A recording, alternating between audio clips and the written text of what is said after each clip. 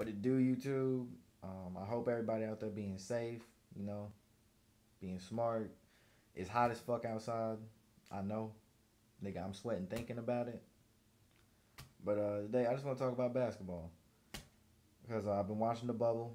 I've been watching the playoff games. Game one. I'm doing this shit off the dome, by the way. And one thing sticks out to me. Damian Lillard don't give a fuck about nothing. I'm going to let that marinate for a second. The fact that this man has put the Blazers on his back from the restart of the season, on up to game one, it blows my mind. And it's the fact that everybody has snubbed this man for so many years. Talking about he ain't a superstar, he ain't this, he ain't that. And you know it's them bitch ass niggas at Fox and ESPN saying this bullshit. But all this shit putting fuel to the fire to make him ball out on everybody. The fact that this man is pulling up from the logo for real, you would think there was a magnet in the rim and in the basketball. Like, it is ridiculous. Some of those shots just look crazy that he taking, but they go in, so I can't really say shit. As for the Lakers, man, I don't even know. It looks kind of like a Cavs team, but in the West.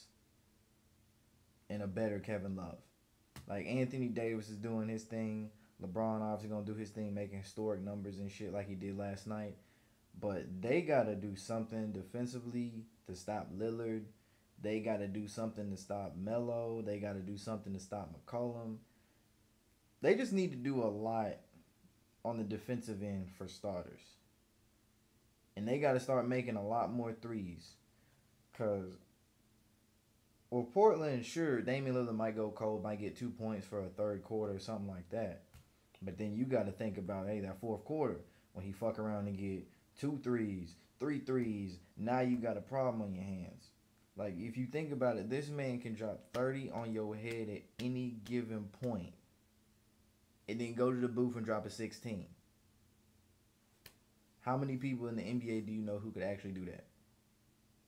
But yeah, all in all though, like, it's been good so far. Like, I know people ain't supposed to overreact over the first game or anything like that.